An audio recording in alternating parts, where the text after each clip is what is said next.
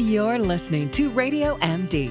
She's a chiropractic holistic physician, best-selling author, international speaker, entrepreneur, and talk show host. She's Dr. Susanne Bennett. It's time now for Wellness for Life Radio. Here's Dr. Susanne. 18 years ago, when my son Cody was 2 years old, he had severe mold allergies, so terribly that we had to carry an EpiPen. An EpiPen 24/7, this is a medical injectable device to use just in case he had an anaphylactic reaction from eating anything contaminated with mold. You know, I didn't know, and my pediatrician, his pediatrician, didn't know much about molds and fungi allergies and how toxic it can be to the human body. Today on Nature's Secrets, we are going to discuss the fungus among us, whether it's inside our body or outside, and how we can rid of it naturally. Now, molds are just one type of fungi and it is different from plants, animals, and bacteria. Molds are eukaryotic microorganisms that are decomposers of dead organic materials such as leaves, wood, plants, and even dead animals. And they are absolutely essential for the health of our Earth ecosystem. But we just don't want them invading our bodies, food, and living environment.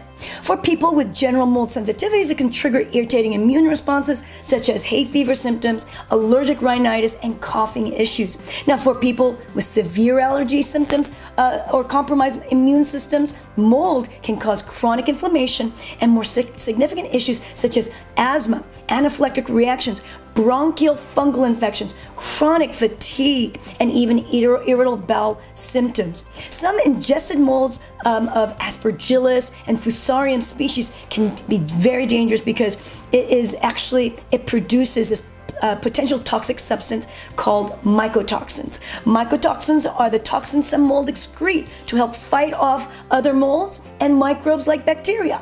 You probably know a lot about penicillin because that's actually a mycotoxin, because we know that from penicillin molds we were able to many years ago find that it is what kills bacteria in our body, and now of course we use that as an antibiotic substance. But if we eat molds and mycotoxins, it can cause severe GI upset. It can also damage the intestinal lining, causing leaky gut. It can wipe out the liver function, and enough that it actually causes liver failure.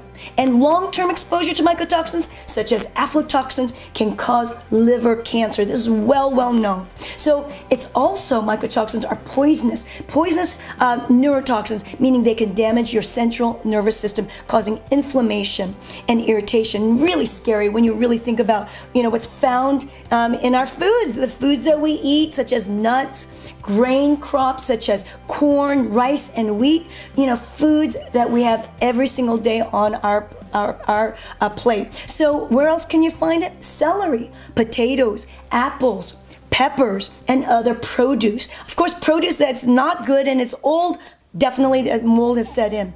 And that they are finding that 25% of the world's crops could be affected by mycotoxins, particularly called aflatoxin. So aflatoxin grows on peanuts and grains, particularly called corn. Corn is really toxic. You know how you find that when you open up that fresh looking corn, you open it up and right there under that silky stuff is black mold, brown mold, yucky mold.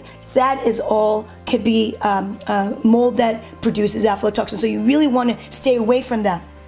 Did you also know that aflatoxin is found in milk, cow's milk? Yes, and you know why? Because the cow is eating the grains that actually are contaminated by mold. So really important to watch out for the dairy products that we have. So what else? What else do we have? Blue cheese. Blue cheese, that's Roquefort cheese. Penicillium roqueforti is actually what's growing in blue cheese. All types of cheese actually grows mold. You could tell because as soon as you take it out of the refrigerator, often there's this green and blue growing all over it. So you gotta be careful with that. Also salamis, you know the outer covering on salamis, often it's kind of like whitish stuff. Well, that's mold as well.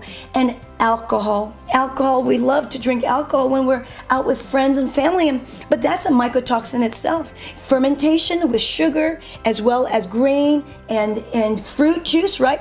That is all what makes alcohol, all that fermentation. So really important to stay away from that if you've got mold allergies. Other risky foods, mushrooms, That's obviously comes from fungi. Dried fruits, restaurant salads, restaurant greens, freshly squeezed fruit, and veggie juice that's packaged in foods as well. And crackers and chips, they all have can harbor mold. And then, of course, nuts such as peanuts, cashews, pistachios. They're really, really high in mold growth. Now, every week, I'd say 3 to 5 patients a week, I get patients who complain about stomach upset because of food poisoning. Why? They've eaten a big salad trying to be healthy, and they eat it out at a restaurant.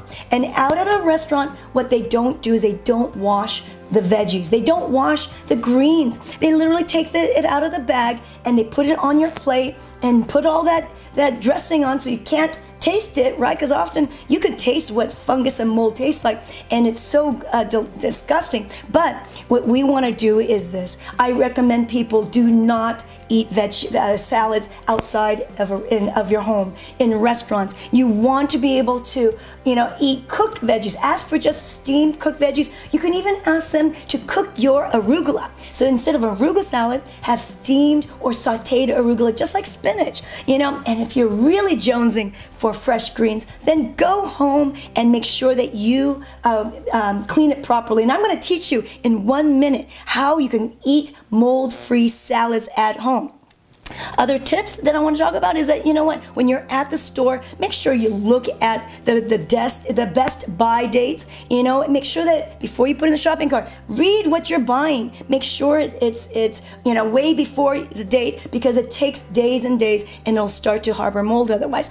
Don't sniff. Often we pick something, we sniff it. Well, on an orange, all that whitish film, on an orange, that whitish film, that's mold that naturally grows on that. So don't sniff, because the mold spores can go right into your nose, and then of course you end up having to have sinus infections from that. Store things that are at the right recommended temperature. Don't leave things out, because often if you leave things out like bread and stuff like that, of course gluten-free bread, it will go moldy in a jiffy. And don't overbuy produce. Get whatever you eat. I go to the store twice a week, and then what I do is I literally clean all my produce with what? Vitamin C crystals.